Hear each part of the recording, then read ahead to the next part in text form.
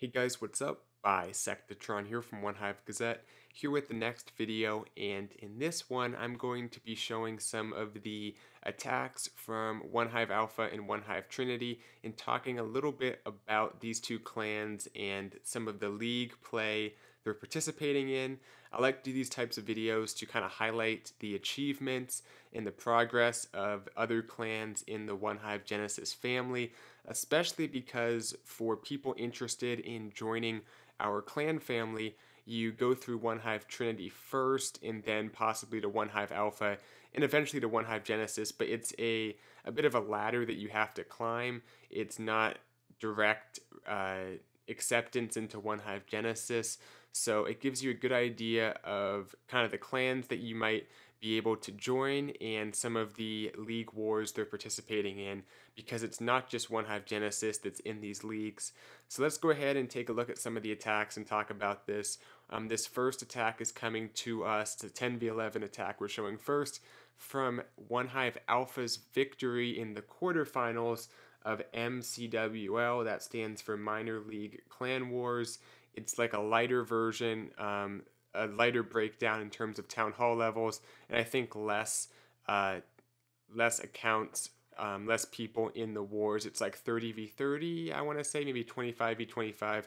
I'll double check after this attack, but it's a lighter version, and they just won their quarterfinal matchup against highly active, a very close war, and had some great attacks. We'll take a look at a 10v10 here, but first you can see 71-70 was the result, so a very close one. Taking a look at the war map here, got the 11s 2-starred, and then most of the 10s were tripled. There is indeed 25 on each side here. They got one nice 11v11, but they weren't able to get it done on the Town Hall 10s as much as OneHive Alpha was, and that was really the difference in this war. So that being said, we'll go ahead and take a look at some more attacks here, and we'll also hop into OneHive Trinity very briefly and look at some attacks there. But this one was a nice 10v10. Let's talk a little bit as well about some of the requirements, because this video I hope will be something I can also direct people to if they have questions about the requirements to join the clan. This attack, by the way, a very, very nice queen charge. The wall breaking is insane on this attack that you'll see right here. Using the king as a funnel, and then the wall breakers are just going to go through this base like a knife through butter, basically. But anyway, the way that our clan family is structured, we have OneHive Genesis, which has the majority of the Town Hall 11s and Town Hall 10s. It's kind of the heaviest clan in terms of war weights, and it's participating in CWL Invite. I guess you could say the top of the CWL leagues. And OneHive Alpha is basically a sister clan. It participates in MCWL. This is the clan we're looking at right now that won this last week in the quarterfinals of the MCWL season, and they are also actively recruiting and looking to be a very competitive clan in these types of clan war leagues. OneHive Genesis, by the way, I don't believe we're actively recruiting, but we do slowly move people up from some of the other clans as they progress through the family, because we're always looking for the best attackers to end up in OneHive Genesis. OneHive Trinity is kind of the third clan, you could call it. It is where most tryouts go. It is also participating in MCWL next season. It'll be the first of the league play it participates in.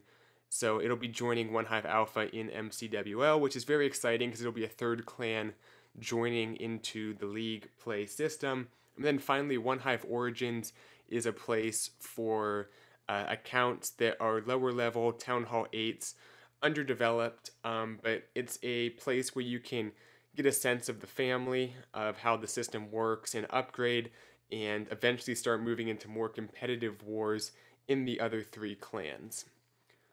Okay, so that all being said, a few of the requirements as we move on to a nice Town Hall 9 attack. We'll take a look at a couple of these to finish off the video, and I think we might have one 10v10. from OneHive Trinity. I forgot what I recorded over there. It might be a 10v10. I guess we'll just kind of wait and see.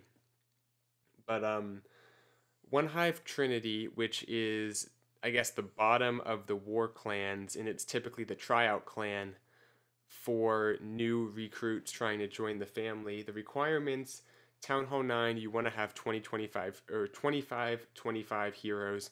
So each hero 25 minimum, which is pretty much close to max. And I know that's kind of a steep requirement, but it's just because there's so many Town Hall 9s out there. It kind of allows / forces us to be selective in taking only some of the maxed, if not close to max, Town Hall 9s. For Town Hall 10s, it's pretty much the same thing. You have to have 35 heroes or above, and that, again, is very close to being maxed, which is, it reflects the fact that we're a clan war focused clan family participating in league wars, where pretty much all the accounts in these league wars have to be maxed out, if not very, very close to max, for their respective Town Hall levels. And finally, for Town Hall 11, you have to have 40 heroes, so that's max for Town Hall 10, as well as a fully maxed level 20 Grand Warden. Those are the requirements. I don't believe we're accepting Town Hall 8s and below at this point, so it's those 3 Town Hall levels that are typically associated with league play. That's for OneHive Trinity. For OneHive Alpha, OneHive Genesis, I'm not positive, but as far as I know, you're going to have to be a maxed out account for your Town Hall level, especially in terms of offense, in order to join one of those clans and be participating in the league wars. So that's kind of giving you guys a taste of the system. And let's go ahead and take a look at another Town Hall 9 attack here by Donkey Punch. This one was just a nice Queen Walk Hog attack. The Queen's going to meet up with a Golem Bowler Kill Squad, cut through the base, get to those Expos and Wizard Towers on the top left, which are definitely important because they tend to hold up the Hogs, and getting those taken out with the Kill Squad just makes everything a lot easier. The only downside is the King will stay up and he'll mess with the Hogs a little bit, but that is manageable as long as everything else goes well. So the Queen meets up right here, gets those wall breakers down just in time. Had the cannon not been still up at that time, they would have targeted a different wall probably. So you got to be careful to get the wall breakers down as soon as possible and have them target the right defense and open things up. There's the jump spell, gets that down in time as well. Poison on the CC and a rage on the kill squad. It looks like, yep, there he goes. And I believe this was a cleanup attack. I love how patient he was on these hogs, dropping a giant to tank, a few hogs, just sprinkling them in. The Tesla farm looks like it has some spring traps, so it doesn't want to throw down a bunch of hogs and have them get hit by the springs. And then just nice and patient working his way around. I think he even starts cleanup here, because you'll notice on these heavy kill squad attacks at Town Hall 9, your kill squad's going to stay up for most of the attack, and you want to basically start using the hogs periodically as defenses are being tanked, as well as start cleanup as soon as possible, because time can be an issue when you don't have that many hogs and you have to wait on a slow kill squad to move through the base. Let me see if there's anything else information wise I want to give you on the clans. I think I pretty much covered all the major details. If you guys don't know, I've been kind of posting a lot of this on the channel, a lot of content from OneHive Genesis in CWL Invite. But if you don't know, we are 3-1 currently. Just had that loss to Warzone 68 that we streamed last hour of on this channel. That was a lot of fun, kind of hanging out, and a very, very close, exciting ending. Disappointing because we lost, of course, but looking to bounce back. In the next week, we have a bye coming up this weekend, and then the following week we're back to it. There's so many buys, it's kind of weird how it's structured. I'm not sure the exact reason why, but for the middle part of the season, it's pretty much every other week is a bye until you get to the last few weeks where we have a few consecutive wars. So anyway, OneHive Genesis probably not taking on any new members for the season. The rosters are kind of finalized. I mean, there is like a little bit of flexibility, I believe, in the actual system of how it works. But for the most part, our rosters are pretty much finalized. On this attack here, nice 11v11. I would have dropped a wizard or two behind the king. The queen does go the correct way, but it was made way too close, and a few wizards could have taken out the mortar, and I believe it was like a bomb tower or something else. Not a bomb tower. It could have taken out the buildings in that little compartment on the top right of the base, and that would have helped everything kind of go the right direction, because the queen almost walked and the king got caught on the wall, which could have been avoided by throwing a few wizards behind the king. This was, though, what I was talking about. It's not a 10v10, it's an 11v11 that I wanted to show from OneHive Trinity. And very nice attack. It's getting easier to take out these anti-2-star bases with Town Hall 11s for 3 stars. After the update, Inferno Towers were, I think, nerfed again. It takes longer for the single Infernos to increase to max damage, which lets those Lava Hounds last a little bit longer. But overall, these anti-2-star bases, attackers are finding ways to take them out.